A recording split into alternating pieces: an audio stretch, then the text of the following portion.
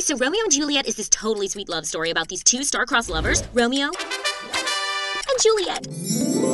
So one night Juliet meets Romeo at this party, right? And it's totally like... But meanwhile their families are all... I hate you! You suck! What'd you say to me? So they can't... Oh, yeah, baby. Without... So Romeo ninjas his way into Juliet's courtyard, all like...